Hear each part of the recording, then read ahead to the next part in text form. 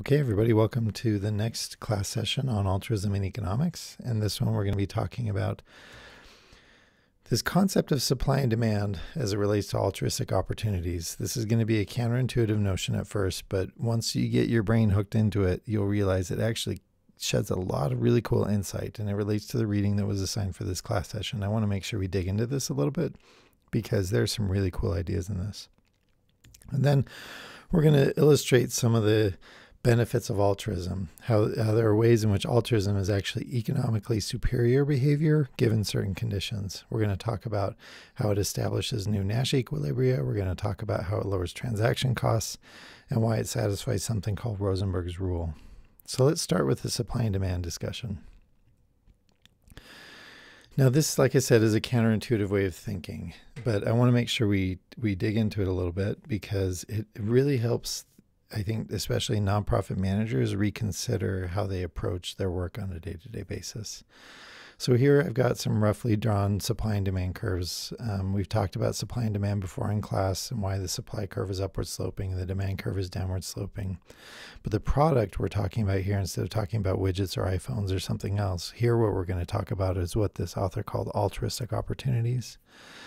An altruistic opportunity is essentially a chance for someone to buy altruism, meaning to purchase some good being done in the world. So it might be funding immunizations. It might be, supplying books to kids who don't have access to books. It might be, funding an organization that does marriage counseling. So it would provide more marriage counseling. These are ideas just popping off the top of my head, but you get the idea. Every time a donor makes a donation, one way we can think about it is they're actually purchasing an opportunity to be altruistic. And so these altruistic opportunities have a market, right? They'd have a supply and demand. And there are a couple things we'd learn about this. First of all, the demand for altruistic opportunities is downward sloping. What that means is as opportunities for altruism get cheaper, more people will want to buy them. If immunizing one child from some basic communicable diseases cost $100,000 each, you wouldn't have very many people buying them simply because they can't afford it. But if immunizing a child costs just 5 cents a piece, a lot more people will fund that activity. And so that means more people will buy it. And that's why the demand curve for altruism is downward sloping. The supply curve is upward sloping, meaning that the more of this you do, the more expensive it becomes. And using immunizations as an example there, supplying an immunization to a kid who lives in an urban area is less expensive than the immunization that has to go out to some very remote rural area. And so the more of these you do, the more expensive they are to provide. And so that's why the supply curve is upward sloping. So the first point is that the cost of altruistic opportunities is what determines the slope of the curve. The more expensive they are over time, the more of them that will be out of reach of donors because donors want cheaper altruistic opportunities. This also means that in every market there's always unmet demand, an implication we'll discuss more in class, but it basically means there are people who would be generous if the price of the good being done was a little bit cheaper. And then the last insight is where the really cool benefit of this model comes from, which is that sometimes people who manage a nonprofit worry that donors want the wrong things. That's a concept we're going to dig into deeply in class discussion because I feel like it's such a dangerous concept for nonprofit managers to rely on. The idea is that if donors would just want different things, the world would be a better place. And I'm going to challenge that thought because the problem is when nonprofit managers think about this, they think more about changing donors rather than improving the work that they do. And that's a wrong way to go about running an organization. You should be thinking about improving what you do, or in the context of this model, you should be figuring out a way to lower lower the supply curve, meaning to drive it down and to the right. Because if you do that, you're able to provide more altruism at a cheaper price. And again, this may still feel a little counterintuitive, but we're going to dig into it in class. There are different ways of thinking about the slope of the supply curve, like what the managers are producing in terms of altruistic opportunities. We can look at it from the angle of price. We can look at it from the angle of value. We can look at how accessible you make it to the donors. And then we can also look at the elasticity, or in other terms, how well we can substitute between things. And I'll give you examples of those where really managers are facing practical dilemmas here, not moral quandaries about how to get donors to change their minds. So we're going to start again with this point that suppliers of altruistic opportunities should primarily focus on the supply curve. They shouldn't be trying to change what donors want. They should instead be trying to provide donors more of what they want for cheaper. This would mean reducing the prices, improving availability, increasing the value, and increasing elasticity. Why a donor gives should only be an important factor if it improves any of the supply curve factors. So let's give you some examples. In terms of price, this would mean a community nonprofit solicits 3 times as many donors as the previous year, but they reduce the suggested gift by half. This is a way to change the price, and you get more donors and maybe a more efficient outcome. In terms of availability, you make access to donating faster and cheaper, rather than making them dig through your website to find a way to donate. For example, when the Red Cross launched text-based donations for the in response to the Haiti earthquake, it completely changed the landscape of fundraising, and they raised over $1 billion. It is a historic fundraising campaign. You can also change the way you think about the value and provide more value. We talked last class session about the idea of warm glow. Well, you could increase the warm glow for your donors by having, for example, an awards and auction banquet. And then finally, elasticity. When it comes to supply, another way to think about it is substitutability, meaning how easily can you change what you do into other programs or altruistic opportunities. And here an example of that would be a health-focused nonprofit that develops a system of doing health trainings on demand. And so you can do health trainings anywhere you want to and whenever you want to, rather than requiring people to come to your facility. And a change like that improves the elasticity of this as an altruistic opportunity, and now all of a sudden you might be able to do a lot more of it. So we're going to discuss these questions in class. I won't dig into them now, but there will be some interesting insights from it. Okay, so now I want to talk about the second part of this class session, which is why altruism is economically superior at times over self-interest. And one of them will be illustrated in a game we're going to play together in class called The Prisoner's Dilemma. And don't worry too much about the scoring table. I'll explain this more, but this is a traditional scoring table for the Prisoner's Dilemma game. What you'll learn in class is we're going to demonstrate why altruistic behavior overcomes the worst outcome, Nash equilibria. And so this is the worst outcome, which we'll explain, but I'm putting in the recording here so you can have it as a refresher. And that's all I have right now to say about the Prisoner's Dilemma. So let's talk about the second of the 3 things, which is that altruism is more efficient because it reduces transaction costs. So a transaction cost is the cost of doing business, or the cost of purchasing something outside of the purchase price itself. My favorite example of this is to buy groceries.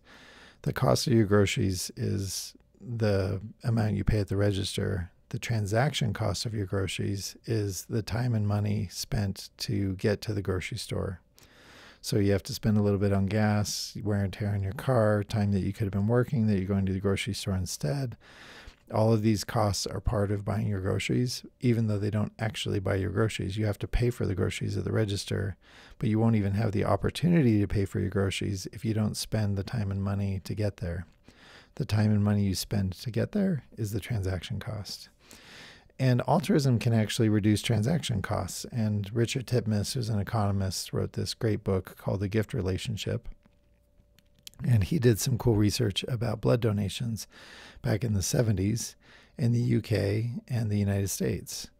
And what was different about blood donations back then is that if you were a blood donor in the UK, it works like it does now in the US. You just do it out of the goodness of your heart. You might get a cookie or a t-shirt, but generally speaking, you're not being paid to donate blood. Whereas if back in the 70s, if you donated blood in the United States, you were probably being compensated for the blood that you donated. I mean, you were being paid cash. And what Tim has found is where he had the really cool idea was that in the UK and in the US during the same time period, there was the same base rate of hepatitis infection, meaning that the same percentage of the population was infected with hepatitis.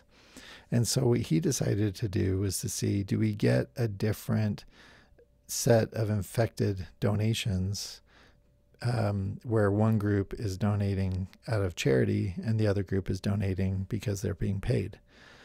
And as you suspect, what he found is that in the United States, where donors were being compensated, about 3.5% of the blood supply was infected with hepatitis. But during that same time period where you had, and with the same base rate of hepatitis infection, but in the UK where donors were doing it out of charity, less than 1% of the blood supply was infected with hepatitis. All of that donated blood is a transaction cost. It makes it more expensive for the Red Cross or other organizations to collect blood if after testing it, screening it, they have to throw it away.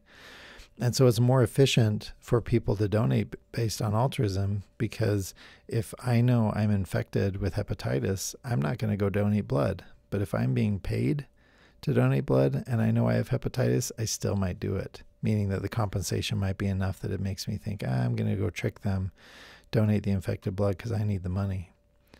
One of the other problems of the system that we had in the U.S. is we were relying primarily on blood donated by poor people.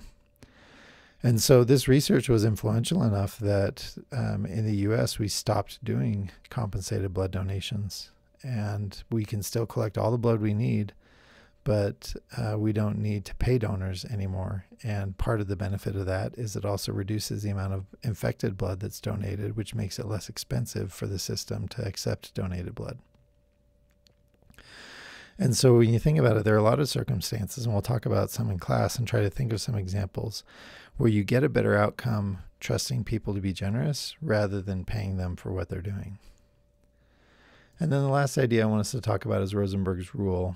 So this is not an idea that's unique or original to this person, Rosenberg, but I'm giving him credit because it was my first time encountering it. This person, Rosenberg, was I forget his first name, but he was a professional fundraiser in the Bay Area. And one of the ways he was effective in encouraging people to donate was by teaching them this concept.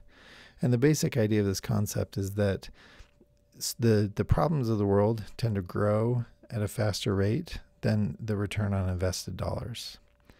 One example of this, so I've mentioned in class that I'm on the board of the Boys and Girls Club of Utah County. And the things that we prevent, or the social problems we solve, are pretty straightforward. Kids are at risk when they're home alone.